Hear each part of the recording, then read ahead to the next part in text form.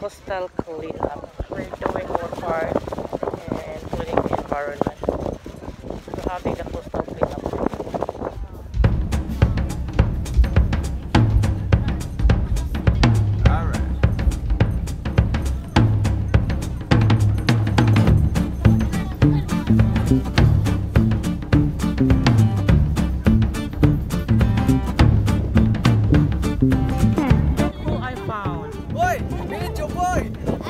May vlogging ha?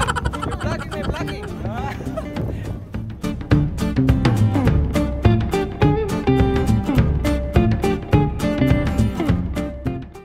So if you're new to this place, this is usually the area where the Kadaugan sa Mactan celebration. This is the venue during the Kadaugan sa Mactan. This area here.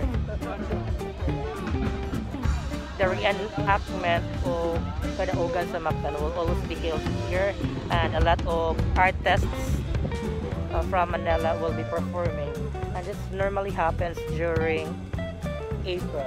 So hopefully for this year we're able to feature. I'll be able to see the Kadaugan sa Mactan and go to vlogging soon.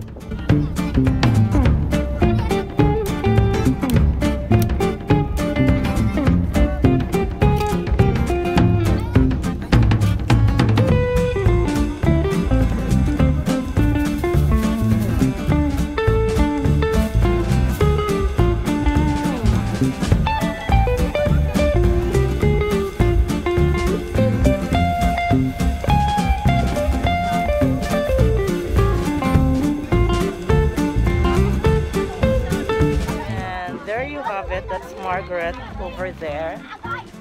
So she's one of the organizers for this event.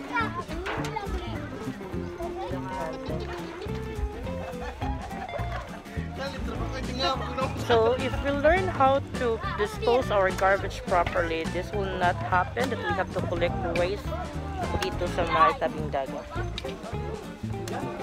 So a simple act as putting your garbage in the proper way will not make this area dirty, and look right now it's already clean. Shout out niya on Jokor, ating Lapu-Lapu. Kung sa iyo nga, sir? 6RC. 6RC. Ano na yung group? Boys Riders Club. Lapu-Lapu chapter. Shout out kong Jokor. Jokor. Batang Buutan. Shout out ni Carfel dyan Pamisa. So there are guys. Shout out ni Batang Buutan. Baso. They are one of the organizers for this event.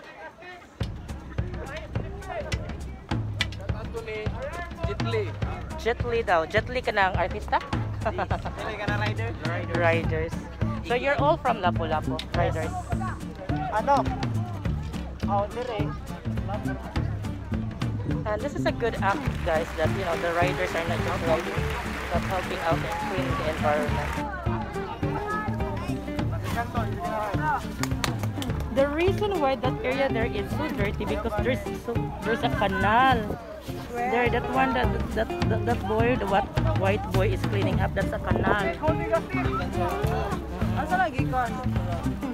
Ano sila may angay mo support atong food? Like Sponsor. Aduh! Kaya ba? Aduh! Ano kaya?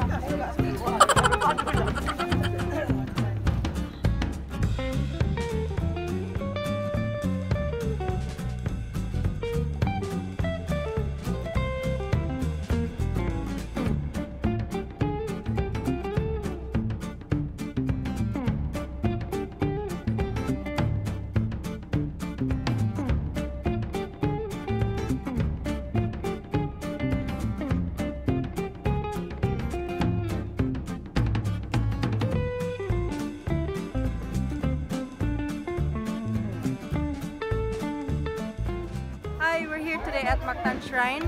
This is in partnership of Sugbo Sea Saviors, Seed Forcom, City of Lapu-Lapu. Also, Wipro Cares is here, Amigo 65, Cebu XRM Riders Club, Karsika, and there were Boy Scouts. I forgot what school, but we're here to culminate for the January, which is Zero Waste Month. So everyone is here hand in hand to clean up the dirt na nakapali diri sa Mactan Shrine. So thank you so much everyone for being here. It's really a pleasure and really an honor to have you guys help in this cleanup. Hope to see you again next time. Thank you so much.